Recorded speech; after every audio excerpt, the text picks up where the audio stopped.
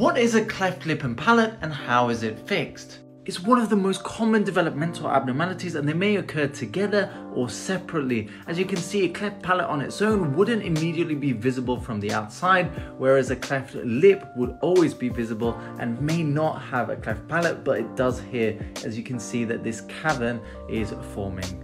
The reason why it occurs is because the structures that are developing in the fetus don't close properly, leaving this gap, but there is a way to sort it. That being said though, we all know that prevention is easier than the cure, and ways to reduce the risk of this happening are avoiding smoking and alcohol during pregnancy.